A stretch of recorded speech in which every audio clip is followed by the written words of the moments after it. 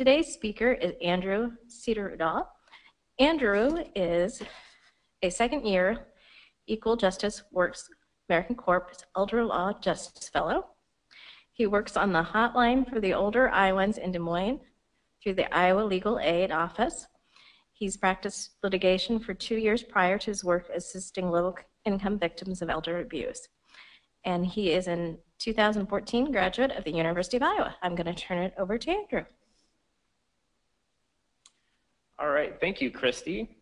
I just wanted to briefly thank the Iowa Bar Association for giving me this platform to talk about something I'm really passionate about and something that I think we need to be addressing in Iowa more vigorously. You all have some handouts that I've sent out. I just wanted to call your attention to the last 2 pages of that. I'm currently seeking volunteer lawyers to help with this issue. We have a lot of cases that we can't take and that we would like to be able to refer out to folks who are interested. So if that's something that interests you, please take a look at the last 2 pages on the handout that has been sent to you. Okay, so I have a lot to go over. So I'm going to talk about what elder abuse is, what are some common difficulties that I've experienced and that you are probably going to experience or have experienced if you're dealing with this issue. I'm going to talk about what Iowa laws address elder abuse specifically. So I'm going to go over 235B, and then 235F is the one I'm really going to hammer. That's the newer petition for relief from elder abuse that can be filed. And I'm going to talk about what relationships are necessary between abusers and older Iowans, such that we can call it elder abuse under 235F. I'm really going to focus on financial exploitation because I think that's the more complicated one. We're going to go over that. We're going to talk about vulnerability and a recent Iowa Supreme Court case that better defined what that is. Filing the petition for relief from elder abuse, some practical stuff about that, some of the remedies you can get. Then I'm going to go over some hypothetical scenarios. All right, so what is elder abuse? Well, we got physical injury, sexual abuse, neglect, financial exploitation. I do have the entire definitions in the packet and appear on the screen for you. I won't read it to you. I do want to note that the definitions I'm using generally are 235F's definitions. Under 235B and 235E, there is a slightly different language, but they're very similar. So if you're trying to refer someone to DHS or to DIA, you might want to use the language that they're using in 235B, 235E. All right, so what are some of the difficulties that we are going to face, that I've faced when we're fighting elder abuse? Well, the first thing is lack of evidence. A lot of times, abusers are intentionally conducting transactions with cash, makes it hard to track, makes it hard to prove. We're also going to be dealing with issues of credibility. A lot of times our victims are extremely vulnerable. They might have mental illness and or physical problems. That's going to make our job a lot harder. We're also going to be dealing with ageism and bias. A lot of things that, when we're thinking the abstract, we might not believe ourselves necessarily, but that impact the way that we look at these issues. Some of the examples are right there. Lack of resources. A lot of folks don't have the money to pay a private attorney to handle these issues. That's a reason that I'm really proud to be doing the work I'm doing. A lot of people don't have anywhere to turn, especially if their money's been taken from them. Another thing is that they don't have any knowledge about who they can contact about these issues. It's kind of confusing. Do I go to DHS? Do I go to DIA? Do I go to the police? Who do I go to? Also, the victim many times is very isolated. They might not want to turn in their family members because unfortunately, throughout the country, the vast majority of people who are doing this stuff are family members. They're not strangers. They're sons, daughters, grandsons, granddaughters. And that just makes it really hard on the person who's being exploited. They also might not want to admit that they've been exploited because they don't want to give up their autonomy and independence. A lot of times if they admit that they've been exploited, there's going to be a push from other folks to take that away from them. And then the classic thing that all of us deal with a lot, that question of whether this person is truly being abused or if they're making a decision that we just don't like or that we don't agree with. Older folks have a right to make decisions we don't agree with. So sometimes determining where the line is on abuse and exploitation or just making a decision we don't like, it can be difficult to ascertain. All right, so what laws address elder abuse? So I've already mentioned these a little bit. We have 235B, 235E, and then 235F. And then I just mentioned generally that there's other laws that we can use that aren't couched in terms of elder abuse, but they can still be useful. For example, sometimes we can't really say someone's a caretaker, so we can't really refer abuse to DHS. They might not be a family member, they may not be a renter. Maybe they're just in the home of an older Iowan and they refuse to leave, and they're being really mean to that Iowan, and they're having a negative impact on the Iowan. And we can call it elder abuse generally, but we can't really call it elder abuse under the law. Well, we might resort to landlord-tenant law to evict that person. So sometimes we have to get creative about what laws we're going to use to fight elder abuse generally. So let's start with 235B. This is what DHS is looking at whenever they're determining whether someone is being abused or not. So the terms that they're using are dependent adult and caretaker. So let's start with dependent adult. What does DHS look at when they are considering whether someone's a dependent adult? Well, that's a person who's 18 years of age or older.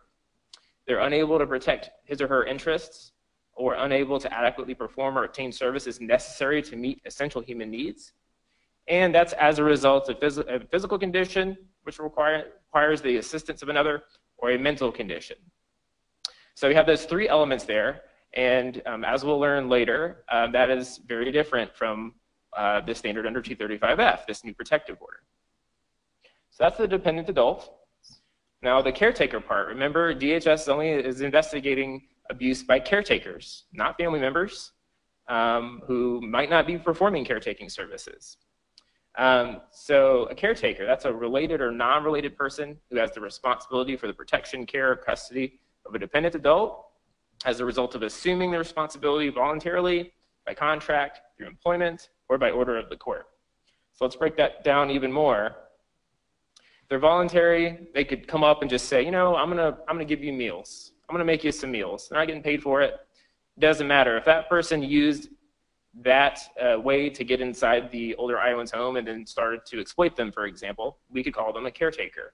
Theoretically, we should be able to send them over to DHS to be investigated if they're exploiting.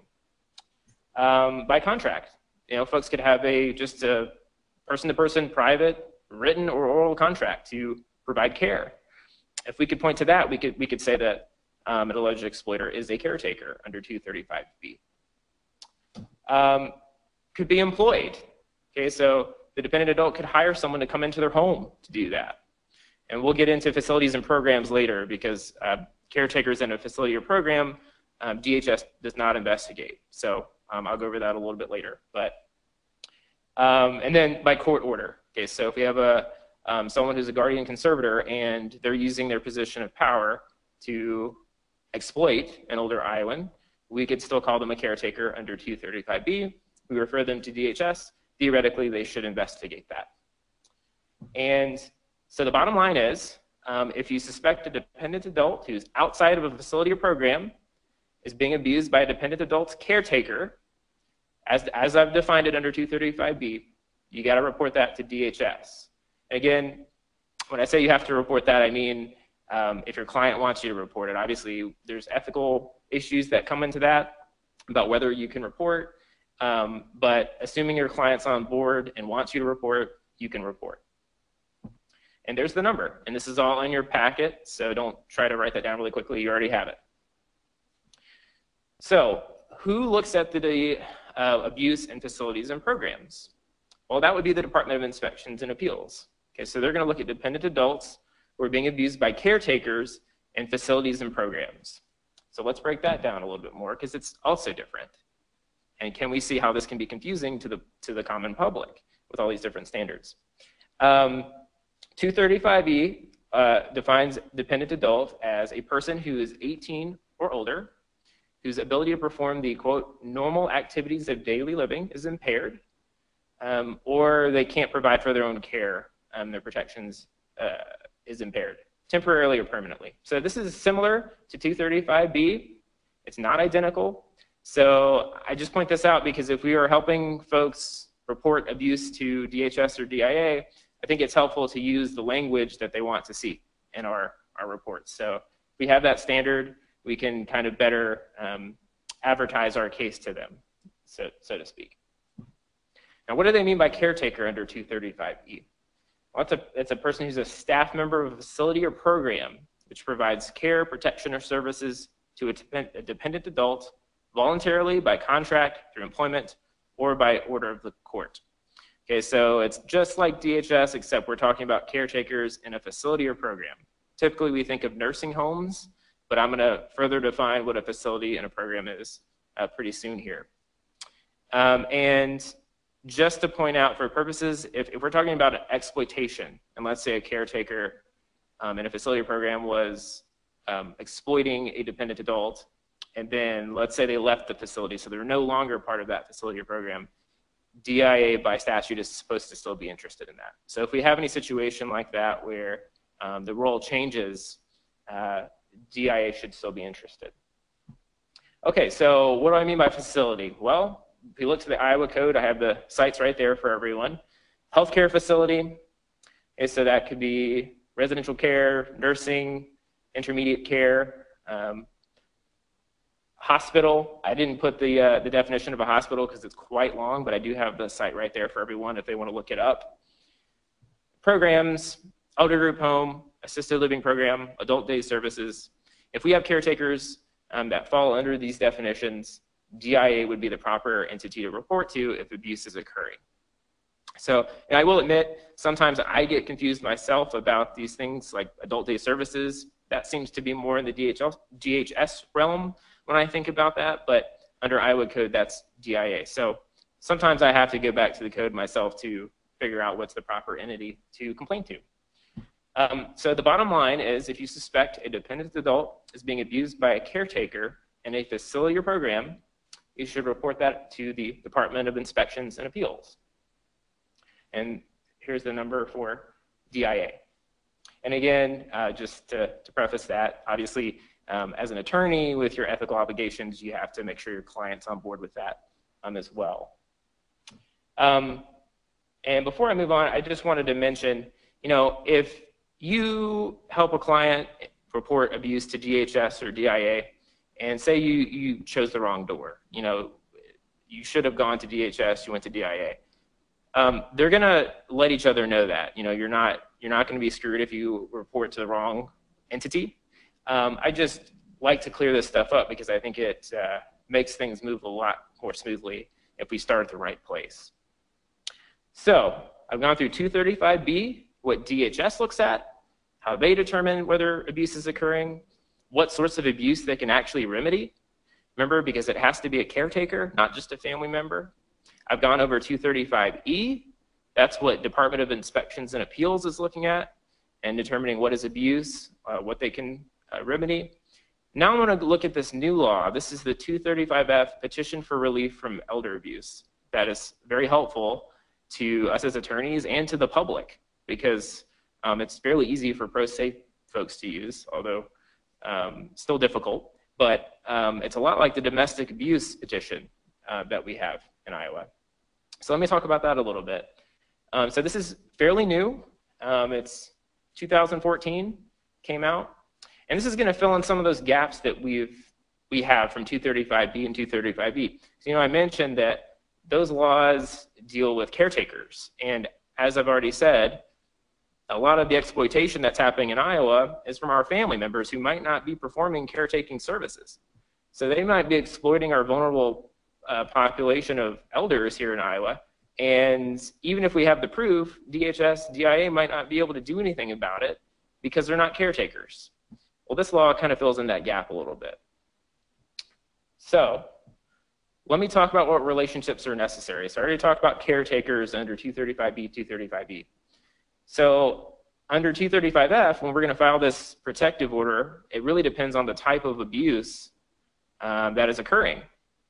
So if we're dealing with physical abuse, so physical injury that's at variance with the history of the injury, unreasonable confinement, unreasonable punishment, assault, things of that nature, by people who are not in a facility or program, because remember, DIA is the only entity that gets to investigate that, those types of folks, caretakers in facilities and programs.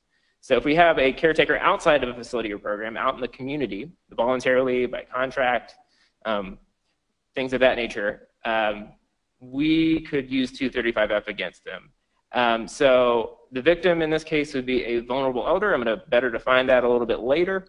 We're going to explore that Supreme Court case that came out a few months ago. And then the abuser could be anyone who's not a caretaker in a facility or program. So what's odd about that is that theoretically that could be anyone. It could be a complete stranger on the street. I think that's a little weird, but it helps us with our burden. It doesn't necessarily have to be a family member. It doesn't have to be a caretaker. It could be anyone. The statutes, it doesn't really say who the abuser has to be, except that it can't be someone in a facility or program, caretaker. So what about sexual? So if we have the commission of a sexual offense under Chapter 709 against a vulnerable elder, again, I'm going to define vulnerable elder a little bit later, but the abuser, it doesn't say who the abuser can be at all. So that's kind of weird too. It could be really anyone, and technically it could be, I've never used it for this, but apparently it could be even against caretakers in facilities and programs. So if you follow the language literally. And then if we look at neglect, deprivation of the minimum food, shelter, clothing, supervision, or physical mental health care necessary to maintain a vulnerable elder's life, the victim here is the vulnerable elder. The abuser has to be a caretaker. So we do have that caretaker standard. But remember, again, it's not caretakers in a facility or program. So we can, of course, continue to see how this would be very confusing to the common public and to attorneys, because you really have to go to the code to look at the literal language to find out how this applies. And then under financial exploitation, the one I'm really going to be hitting today, the statute defines it as anyone in a position of trust, confidence, or power. Okay, and that's going to include caretakers, so people hired, friends, acquaintances who voluntarily agree to do that. It could be fiduciaries, but again, not caretakers in facilities and programs. So it could be all those caretaking relationships, but it can also, very importantly, be family. Okay, so that's going to fill in that gap, again, that I've been mentioning, that DHS can't look at if it's just family or DIA, and that we can use. So let's go into financial exploitation even more.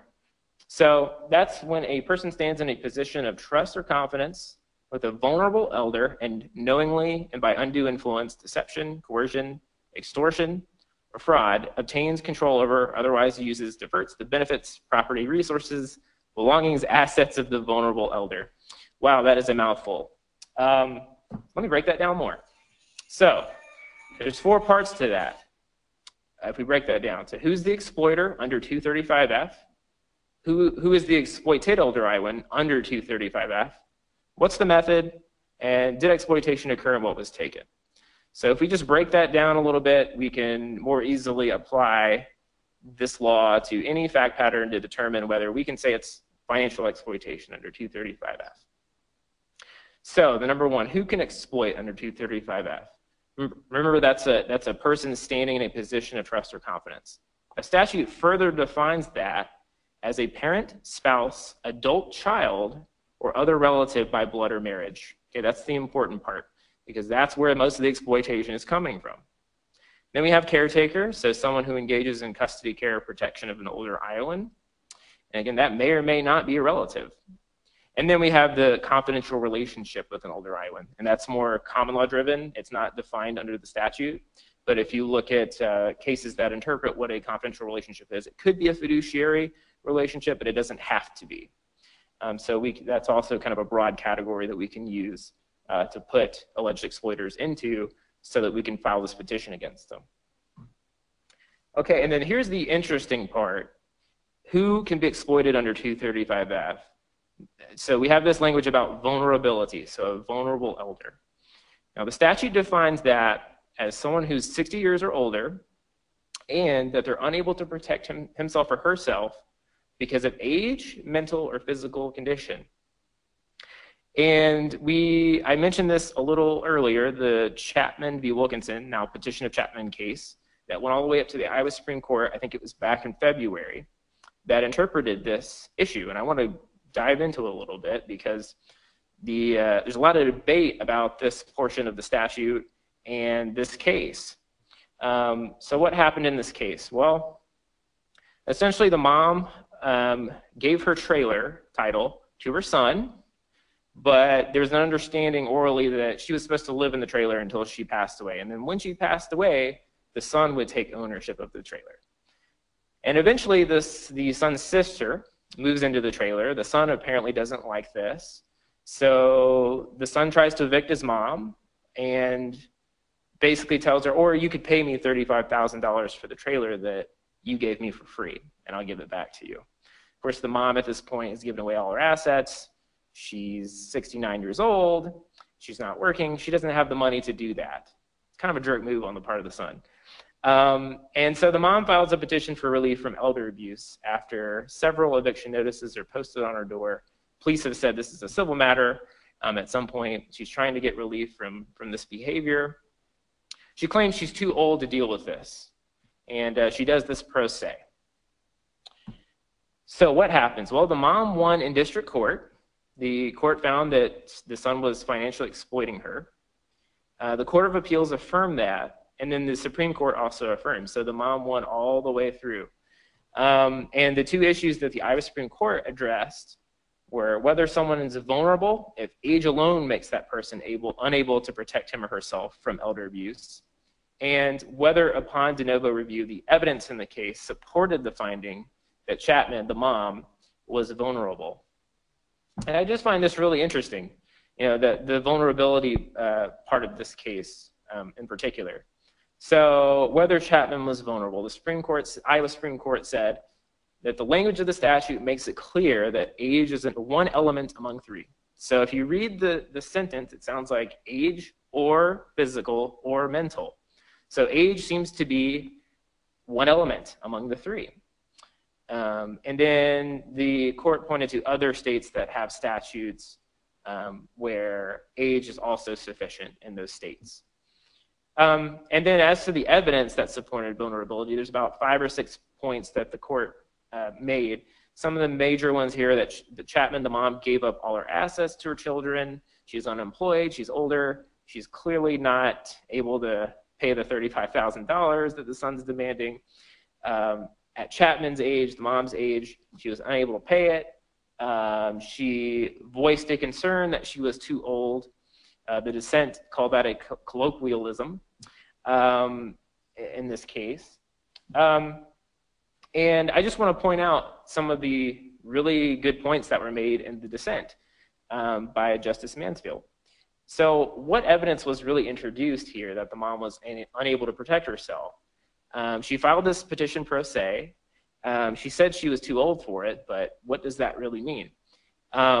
Whenever we think of being vulnerable because of age, typically we refer to a physical or mental problem that came with age, perhaps. So it seems to be intimately tied. It seems like you can't really divorce age from physical and mental condition.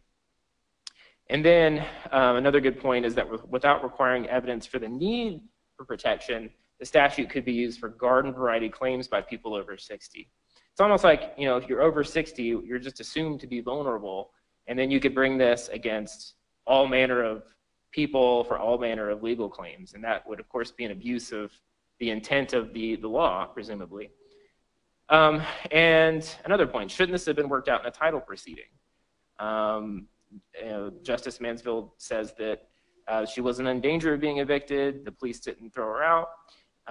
Maybe she should have done this differently. Of course, she was pro se, so I'm sure she did not know and probably didn't have the resources to get an attorney. But and then finally, the elder abuse label is a stigmatizing label. So there is a concern about making that easier to get that label put on folks who are engaged in behaviors that may or may not be elder abuse, depending on who you ask. So I just think that's a really interesting case that points out some of these issues that we deal with. And I think I have my first question here. Let me see if I can read it.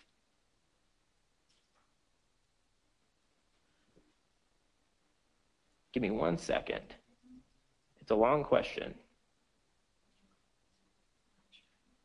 Yeah, how do I make it larger? Yeah. Give me 1 second, folks. There we go. Okay, assisted living is requiring $1,000 deposit and states that in the lease, it is non-refundable if tenant lives there for longer than a year. It's against 562A.12, requirement to return deposit, but if tenant signed lease, is tenant out the $1,000? Is this elder abuse?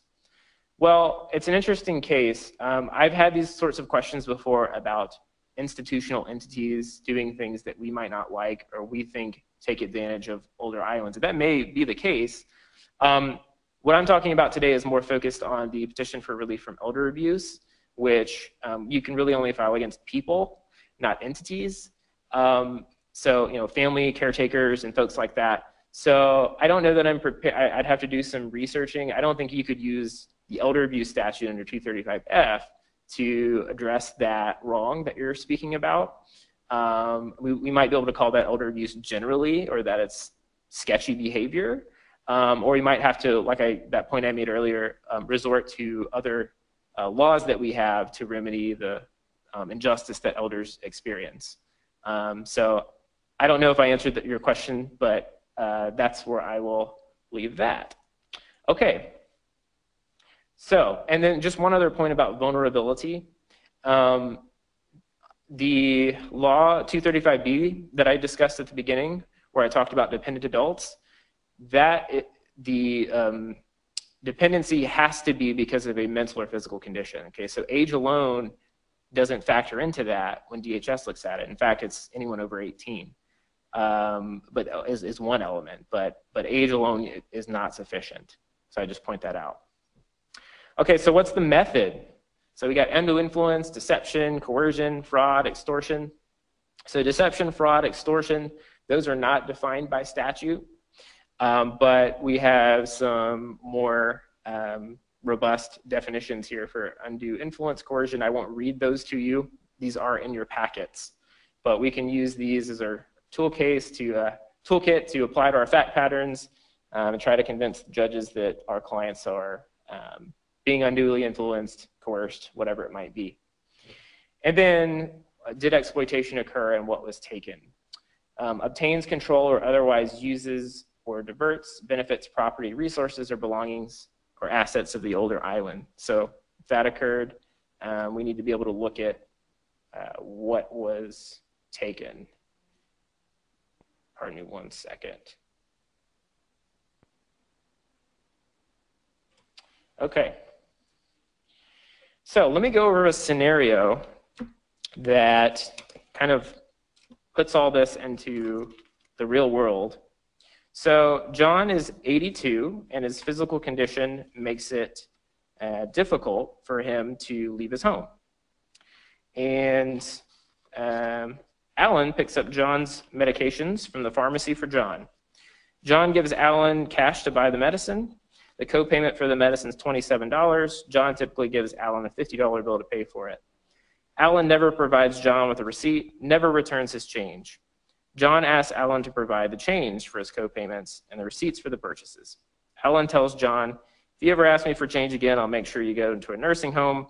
I will tell the doctor it's not safe for you to live at home anymore. Alan knows there's no basis for that threat. It's difficult for John to report what Alan is doing because Alan has to get the telephone for him when he makes calls. So is this financial exploitation? Well, when I give this talk, usually that's the most obvious one, but let's go through the elements to better understand why that's so. We can say that Alan stands in a position of trust and confidence because he is a caretaker. He's voluntarily agreed to do it. It doesn't matter if he's being paid or not. He volunteered to get the medicine on a regular basis. I can call him a caretaker. Now, number two, is John a quote-unquote vulnerable elder? Well, he's over 60, and he has a limiting physical health condition because Alan has to get the phone for him. So I have a good argument that he's a vulnerable elder. Number three, what's the method of exploitation? Excuse me. Alan knowingly and by undue influence, coercion, and extortion threatened to put John in a nursing home for asking about his money. So we can use a ton of those words that we have in the statute to describe the behavior of Alan. And then lastly, was John exploited? What was taken? Well, Alan diverted resources meant to pay for John's medicine. He never gave him back the change. So this is clearly, if we can prove all that, this is clearly elder abuse under 235F. Now, obviously, we're dealing with cash here, so and it's kind of a small amount. So whether in practice this will be dealt with seriously in our justice system, and whether we can prove it is a different story. But assuming we can prove it, this is financial exploitation. But what could be done here? So I'm trying to be as practical as possible to give people solutions to what they can do in these really common situations. So first, John could report abuse to the Iowa Department of Human Services. Okay, so this is 235B, the law that I first discussed. And DHS should investigate this because John is arguably dependent based on the facts, and Alan is arguably a caretaker. You know, he's volunteered to get the medicine. So DHS should be looking at this.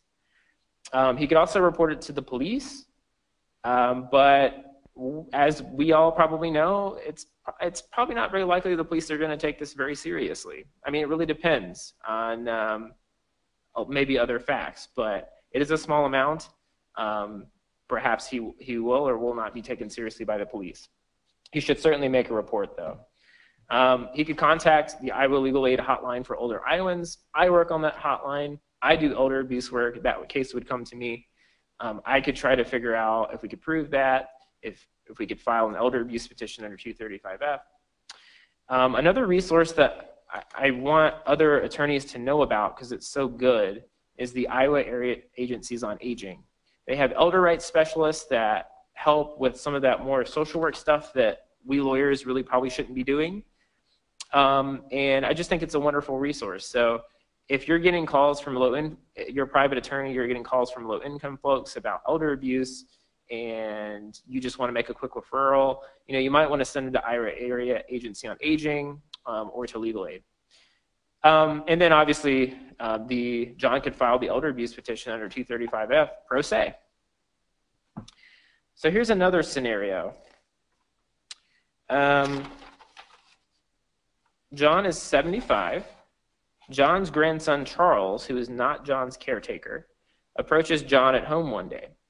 Charles tells John that John has to sign a certain legal document. Charles says that if John signs the document, he'll get money from a lottery he had just won. The document is actually a financial power of attorney that would allow Charles to act for John in financial matters. John didn't win the lottery. He never entered the lottery. John signs the document. Charles takes the document to John's bank, withdraws $1,700 with it so he can buy a television for himself. Is that financial exploitation? Well, it's pretty obvious that it is on its face, but let's apply this again. So, Charles, can we say that he's an exploiter under 235F? Well, he stands in a position of trust or confidence because he's Charles' grandson. So he's family. So again, remember that gap that I keep talking about, 235B, where DHS might not be able to do something? Well, he's not a caretaker here, so you know he might not have any remedy with DHS there. Under 235F, he does have a remedy because Charles is family. Now, is Charles a vulnerable elder? Yes. I think he's very likely a vulnerable elder. If he has dementia too, it'd be a clearer case because he would also have that mental condition that made him vulnerable. I say likely because I still think that case, that Chapman case, is rather odd, and I don't know that it's necessarily clear that age alone is sufficient. It probably is, but I just think that case is kind of odd, and I would certainly make that argument if John were my client that I didn't need to prove anything as far as a physical or mental condition, but I'm honestly a little confused by that case and the language in it. So that's why I say likely. And number 3, what was the method? Well, Charles deceived John. He lied about what the document was. It wasn't a lottery document. It was a power of attorney document. So clearly he was very deceptive there. And then lastly, where was resources diverted? What happened? Well, Charles diverted resources. He took money from John's bank account. So, so I say this is very likely elder abuse, again, only because of that case. I'm probably just being very careful there by saying likely. I mean, I think it's very strong possibility that this is clearly financial exploitation, the vulnerability being the only sticking point. So again, what can we do? Let's go through this again. Well, what if John reported this to the Iowa Department of Human Services? What would happen? Well, it's not perfect because, as I've said, Charles isn't a caretaker. He's just a family member. So even assuming that DHS has all of the evidence they need to do whatever they're going to do to remedy this situation, they might say, I'm sorry, but under statute, we have to look at caretakers. So John in this situation is probably going to be out of luck, unfortunately. And then we could report this to the police. I didn't say in the fact pattern that John has some sort of mental condition that might make him more vulnerable to exploitation, such as dementia, Alzheimer's, or something like that.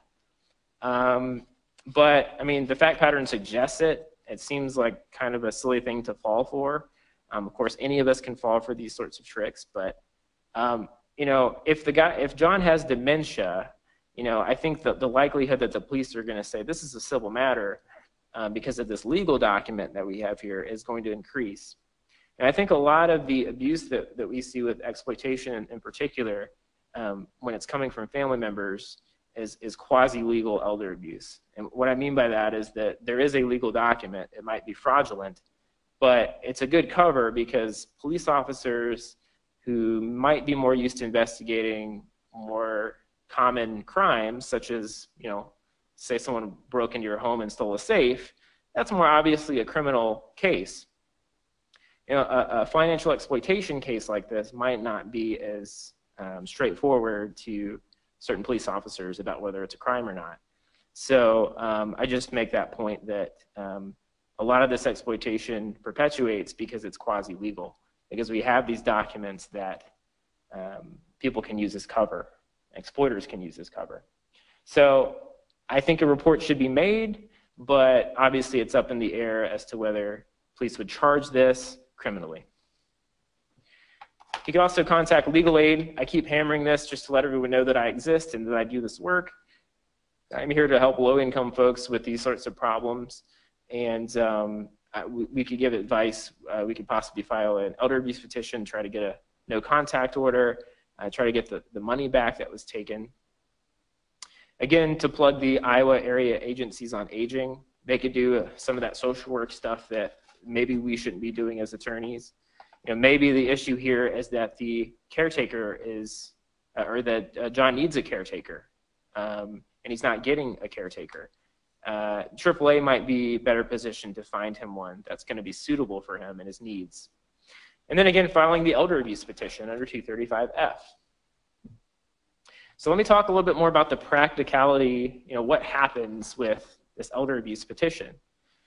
So the great thing about this petition is it can be filed by the alleged victim, or it can be filed by a third party with knowledge of the alleged elder abuse, and that's so the substitute petitioner. And under statute, it's not necessarily that the third party has to have knowledge. It's really just any interested person. So it could actually be, it could be anyone. I just say with knowledge because, you know, I think it's better to have folks who know what's going on and can actually independently say what's going on, because if we have a victim whose family member is exploiting them, the victim is probably going to walk into court and say nothing is happening, right? So we probably need someone who knows independently what's going on, but it's not technically a requirement under law. So the petitioner doesn't have to have an attorney. Obviously, they can be pro se. It's always advised that they have an attorney.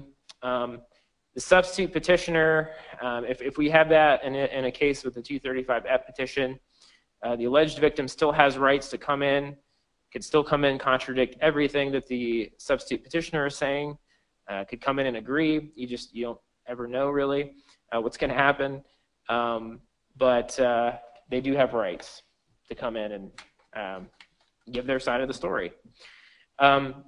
This petition, the 235F petition, is available online. So if you go to Iowa courts and you look under the court rules and forms tab, you will see the Iowa petition for relief from elder abuse there, ready to be filled in.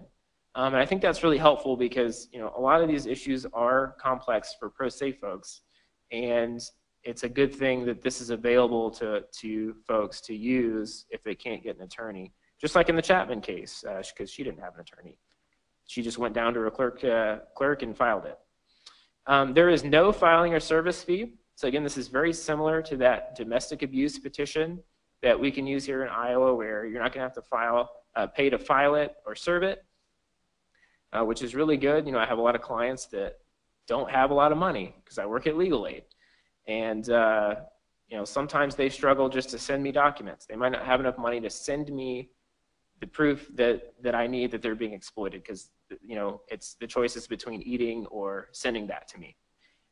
So I really appreciate that that's how this law works. The hearing has to be set quickly. It's supposed to be 5 to 15 days after the date the petition is filed and the respondent is served. So what are the remedies that you can get from this petition? Well, you could check the box on the petition requesting a temporary no contact order. And you don't even have to have a hearing for that. You can just, if the facts on the face of the petition are sufficient, the court can enter a temporary emergency protective order in advance of the hearing. So most commonly that might be the alleged abuser has to vacate if they're sharing a home, or cease contact with the alleged abused older Iowan. And so that's extremely helpful, because a lot of these cases are family, friends, getting themselves into the home of an older Iowan and not leaving, eating their food, using their electricity, not paying rent, being mean, but not mean enough so that the police could come out. So this is really good protection. We also obviously don't want retaliation. If these folks in that situation that I just discussed, if they filed this petition, the chances are a lot higher that the family member or a friend that's exploiting them might get physical if they weren't before the hearing. So this is a good way to protect against retaliation. And what can you do if you prove elder abuse at the hearing under 235F? Well, there's several things that the court can do. The first thing that they can do is enter a protective no contact order. Oh, I should mention, elder abuse, this is in your packet, but elder abuse under 235F has to be proven by preponderance of the evidence. So pretty low standard. So if you prove elder abuse by a preponderance of the evidence, the court can enter a protective no contact order, so cease contact. That's going to be in place for a year. And you can actually request that that be extended another year for good cause, but you have to do that before the order runs out. So if you're thinking about doing that, make sure you timely do it. If you have clients that want to do that, make sure you're timely about that. The defendant could be ordered to move from the residence if they're sharing it with the victim. And the defendant could be restrained from exercising any power over the victim. So let's say the defendant has a power of attorney that they're using nefariously, and the court could say, stop using that. And the defendant could be ordered to return property that's been stolen and exploited from them, including money, which is very powerful because, again, we're talking about a hearing that occurs 5 to 15 days after you file and serve it, which is a really quick turnaround to have a hearing on something like this.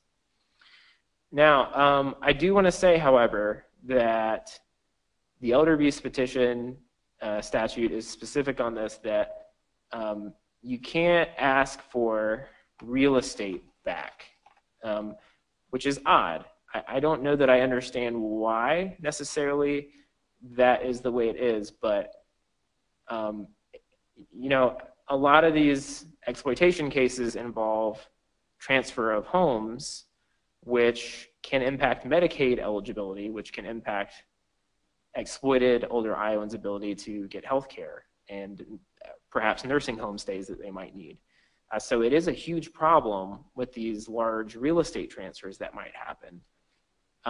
But for whatever reason, we can't ask that the court, let's say, rescind some sort of real estate transaction using 235F. So we're not going to be able to use that to address that particular problem, unfortunately. So let's go over another point here. Same scenario previously. Charles deceives John into signing a power of attorney document, except Charles is John's son, okay, so he's not his grandson, and he's he's not a legal adult because he is 16 years old, and he's still not a caretaker. So can we call that financial exploitation under 235F? So remember, that's the scenario where Charles gives him a document. He says it's a lottery document. It's really not. He deceives him into signing it, and he goes off and withdraws $1,700 with it and buys himself a television. Can we call that financial exploitation? Well, I mean, obviously it's not good. It's not moral. It's common sense elder abuse in a way. But, you know, this statute, it's so weird to me because the way it's written, remember how family is defined. That includes adult children or other relatives by blood or marriage. So in this case, just because Charles is a non-legal adult direct descendant, I wouldn't be able to file this petition against him because the statute says that he has to be an adult child. So that's another thing I don't really understand why that's in the statute. I've asked around. If anyone happens to know why that's the case, I'd love to know it, so please let me know. But I don't really know why that is. So I just point that out. You know, elder abuse, a lot of times, we don't have a good remedy for it. It's one of those weird things that can happen to folks where there can be a lot of ambiguity, and sometimes we're struggling to fit the facts of the case and the remedy we're trying to get into existing law, and sometimes it's just not there. So, you know, I make the point that I think a lot of times with elder abuse, what we need to be working on, in addition to remedying it and getting a better understanding about how to remedy it, is prevention. You know, I think we need to be working on prevention a lot too, making sure folks are understanding the broad powers that they're giving away when they give someone a financial power of attorney, for example. I think that is a huge problem. I see a lot of financial powers of attorney that say that, you know, they can say who can visit, who can't visit just because they're their parents in a nursing home, just because they're powers of attorney. There's rampant misunderstanding of what a financial power of attorney actually entails, both on the part of the exploiter and abuser and the victim. So I think we really need to be doing our jobs and making sure that we're talking through with our clients who come in for a quick power of attorney document that we might be doing for them, that they are understanding fully and that they trust who it is that they're giving this power to. Because as I say, that quasi-legal exploitation is pretty rampant, I think, and unfortunate. So, some issues and observations. Let's see. I'm doing very well on time. I have like 10 minutes, and this is the last slide. So I really hope a lot of folks come up with some questions, because I don't want to have to sit here for 10 minutes and continue going. So come up with some questions and send them to me. But just some issues and observations I want to make on 235F generally. So I didn't mention this, but if a person we're filing this petition against is 17 years of age or younger, the district court waives jurisdiction and it goes to juvenile court, which is kind of strange. Because what if you're filing against someone who's a juvenile and who's a legal adult? Like, let's say they were working together. How would that work?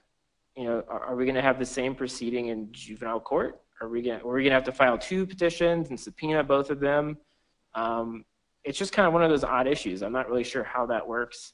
If anyone has an idea about how it would work, I'd love to know it. I did have a case where this was going to be one of the issues that I had to figure out, and it ended up having, I didn't have to go that far with it because it actually worked out before we got to court. But I'm a little confused about how that would work. And being such a new law, I don't know that it's necessarily clear. So that is one issue that might need to be sorted, or perhaps I'm just not understanding the proper way to go about it. So again, if anyone knows, let me know. The second thing that I've noticed is that the law does allow the court on its own motion or the motion of any other party to appoint a guardian ad litem for the vulnerable elder if justice requires. And the question is, well, who pays for that? You know, I did a CLE a few months ago, and I had someone ask that question, and it was a wonderful question because, you know, money is pretty important in these issues about who's going to pay for what. And the statute simply doesn't address that. It doesn't really say who pays for this guardian ad litem. And it seems kind of similar to that issue where you're suing someone who might be in prison on a civil claim, and you need to get a guardian ad litem, but there's no one who can pay for it, let's say. So it seems like there might be a missing mechanism there to properly instigate this portion of the statute here. So if anyone knows, please let me know. Again, I'm learning with everyone else because this is a brand new statute, a pretty new statute, and not 100% clear. Another thing that I've noticed, and again, please send your questions because I'm coming to the end here. An order or approved consent agreement under this section, again, I kind of already mentioned this, shall not affect title to real property. So that's very odd, again, because, you know, theoretically, you could ask for any amount of money back. Let's say someone had dementia and they gave away a $50 million estate. I mean, theoretically, you could, within 5 to 15 days, if you have the proof of that, you could have a hearing, and you could, if you could prove it, you could probably get that back.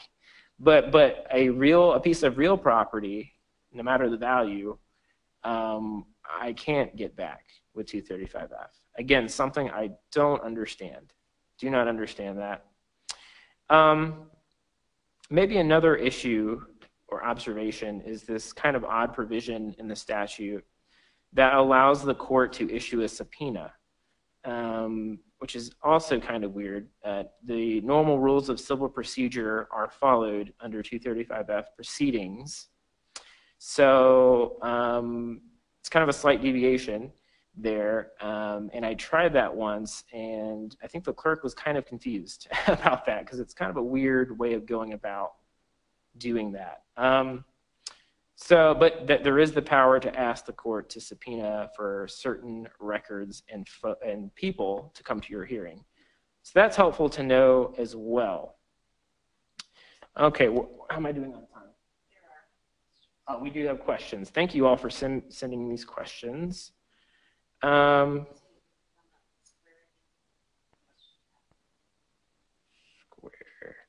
Hold on one second. I'm pulling these questions up.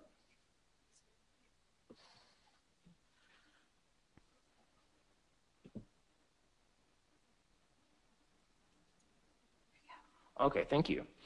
Okay, what remedies are available for a person who is wrongly accused under 235F? Recovery of fees, civil damages? That's a really good question. I haven't heard that question yet. As far as I know, the judge does have the ability to assess attorney fees. I'm trying to remember now if the statute says against the respondent or just generally.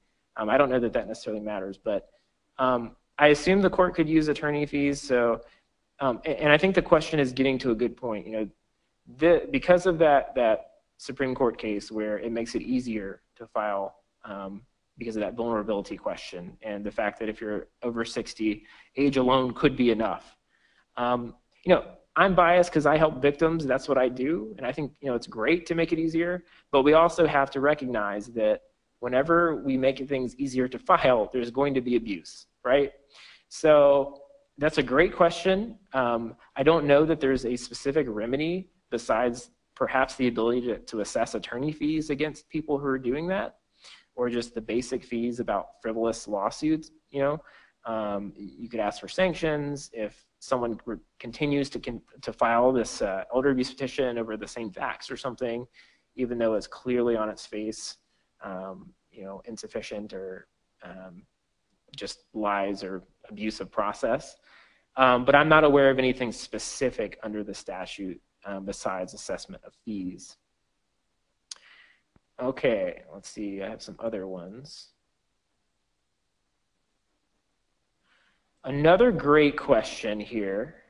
What if the hearing does not occur within 15 days? I've never had that happen, so I don't know. I mean, the statute says it's supposed to be 5 to 15 days. Does that mean that the court loses jurisdiction? What does that mean if they don't set it? I wish I could answer that, but I honestly don't know what happens. I've never had that happen. It might just be like a lot of other things where everyone just kind of ignores it. You know, the court just sets it and that's the time the court has for it. But I don't know specifically if that has any legal ramification, assuming the hearing does not happen 5 to 15 days. That's a really good question. And it looks like we got about 3 minutes left, so I hope there's at least one more question. I'm not seeing any others. So if anyone has any other questions, please feel free to throw those out. I wanted to make good time to make sure that I had enough to answer for everyone. And those packets that I sent out have quite a lot of information on them. I hope will be helpful to everyone. So maybe I'll wait a few seconds to see if anyone has any final one for me. While we're waiting, I'll give you that. Okay, Christy's going to give them the activity ID number here. So while we're waiting for anybody to type any additional questions, I'll go ahead and give you the activity ID number for today. It is 267994. That number again is 267994. Also, to remind everybody, at the end there'll be a survey. Just take a couple minutes to fill that out. That would be great. It looks like you might want to repeat that because it says she can't hear. Sorry about that. The activity ID number is 267994. That number again is 267994. All right, well, we have like 2 minutes left. I just wanted to again plug the 2-page Volunteer Lawyers Project forms that I have on the end of the packets that you all have for this CLE. You know, I am serving some of the most vulnerable people, I think, in Iowa, and we need help. We need help. We need people to sign up for that, and I've had a pretty good response in the past for other CLEs that I've done from private attorneys. You can sign up to take those pro bono. You could even sign up to take them on a fee basis. So if we have cases where there's money involved, so we're not going to do it, you know, if you want to get on our list for that, please feel free to get those forms to me in any way that you'd like. If you want to fax or email or whatever you want to do, I'd really appreciate it. And how are we doing on time?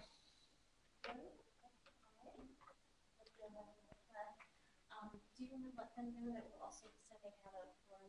Yes, and one other final thing just to let everyone know, if anyone does have a final question, feel free to type it in, but I'm also going to be sending out, or Christy will be sending out at some point, forms that ask you to say what your knowledge of these issues was before my presentation and what it was after. The purpose behind that is, for my fellowship, I'm supposed to train private attorneys in these issues, and I hope that this CLE has been helpful to you, and all of the information I've given hopefully clears a lot of this stuff up. And so the hope is that I've increased your knowledge in some capacity. So it does help me as a fellow. If you fill that out, I'd really appreciate it. And to send those back to me. So you'll be getting those. Feel free to fill them out and send it back to me so I can continue doing this work. It looks like I have another question. Do you help clients fill out the pro se form, or do you draft your own petition and bring elder abuse? It's a great question. So as I said, that form is on the Iowa court's website. So you really just have to fill in the information that the statute requires, such as the birthday of the victim, so you can prove they're over 60, the type of abuse that's going on, the relationship, all those things. You just fill that in. However, I think it's good practice, especially because this law is so new, to attach an addendum to that, especially if you have a complicated case where you're not sure, perhaps the judge, if you're in a more rural part of Iowa, the judge you might be going in front of might not have ever seen this before. A lot of judges still don't know that this is a thing. I've had this where a judge asked, why isn't DHS here? So I think it's good practice sometimes, especially in the complicated cases, excuse me, to attach an addendum to better explain what it is you're seeking from the judge and to better explain, especially in financial exploitation, the relationships between the alleged abuser, alleged victim, so that you can get the relief you want under statute.